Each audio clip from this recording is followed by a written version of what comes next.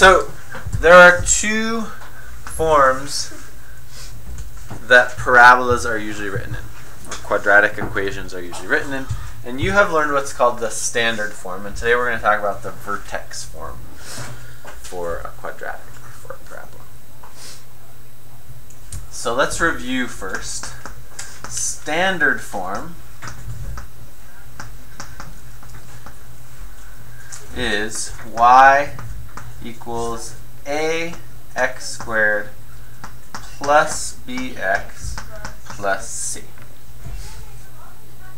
So an example of an equation in standard form would be y equals 2x squared plus 4x plus 1. And how would you graph something like this?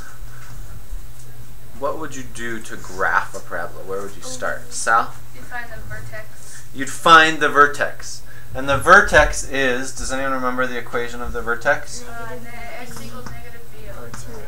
Yeah, negative b over 2a. And this gives you x, and then to find y you have to plug it in or do that thing. Yeah, so this gives you the vertex's x coordinate, and then you have to plug it in to find the y form, the y coordinate.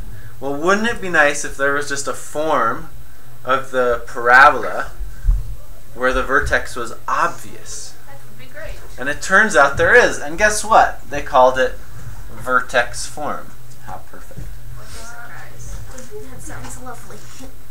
So, we're not going to get to graphing these today, but I just wanted you to know where this comes from. Today we're going to talk about how do you get something into vertex form. So vertex form looks like this. Y equals a times x minus h squared plus k.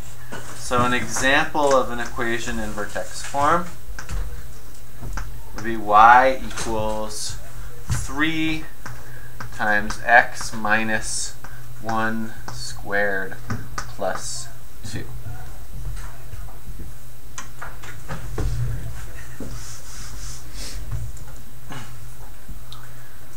Converting this back to standard form is actually really easy. All we have to do is multiply this out and then simplify. Okay? So converting to standard form.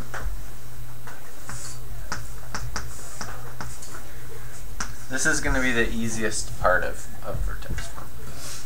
Converting to standard form, we take our equation y equals 3 times x minus 1 squared plus 2. We start with the squared thing. So we're following order of operations, right? Parentheses, there's nothing we can do inside of our parentheses.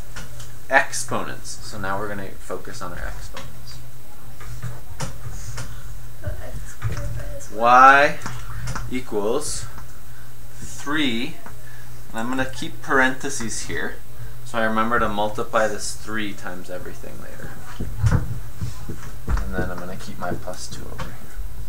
So what is x minus 1 squared? X squared minus 1. X squared. Oh wait, So that's x times x. Cool. Now, what am I really doing here? I'm doing a FOIL problem. X minus 1 times x minus 1. So then it's x, 1x. So I did this part. Oh, plus First, 1, plus 1. Sorry, plus is 1. x squared. X times negative 1 is what? Negative 1x. Negative 1x. And then negative 1x times x is also negative 1x. And then also Negative 2x. Negative 2x.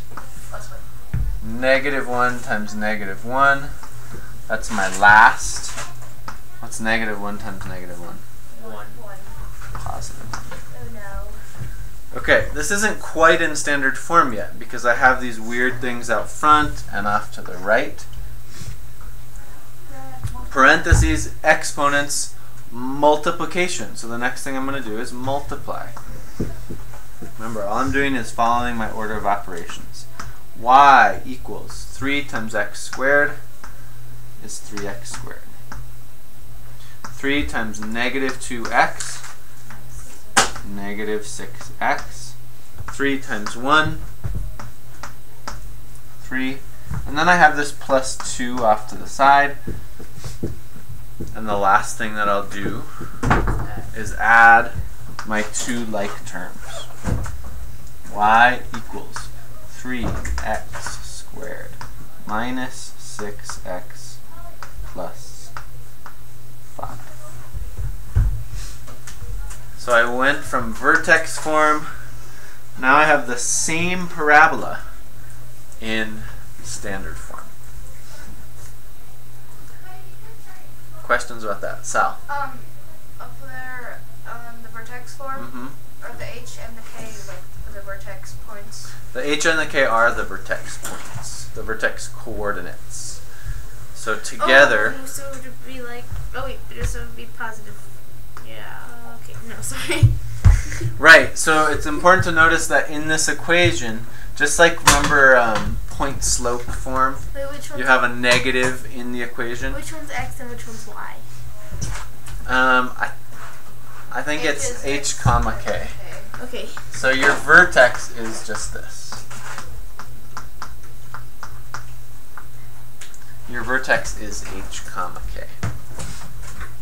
Which is way easier than negative b over 2a comma whatever negative b over 2a plugged into the original standard form gives you for y.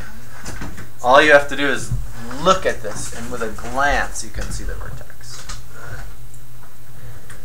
Okay. But it'll be the opposite of So it because it's if we were to take negative b here, negative 6, that's 6, divided by 2 times 3, that's 1.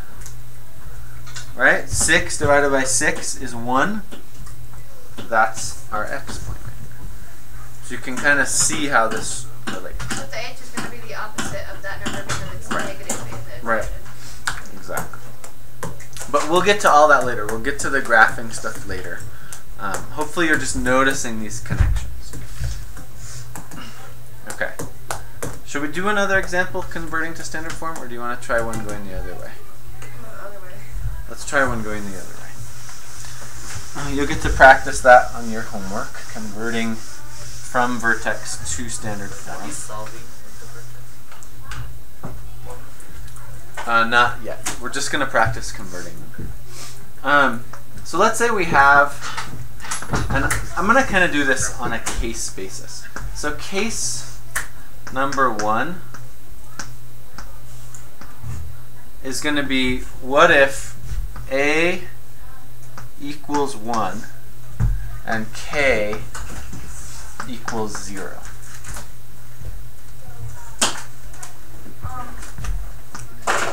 These are going to be the easiest ones to convert from standard to vertex form. And this is all you'll have on your homework.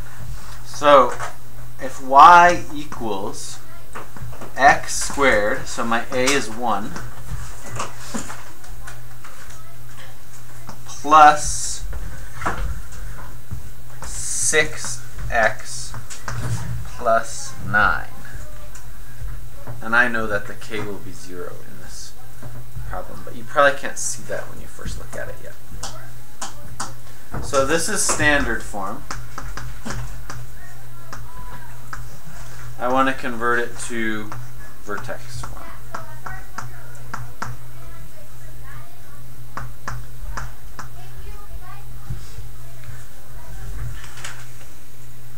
Does anyone notice anything about this?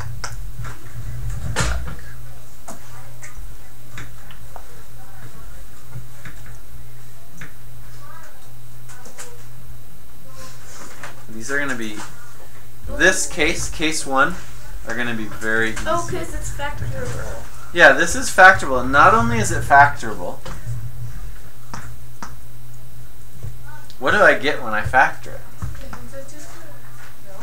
Not a difference of 2 squares.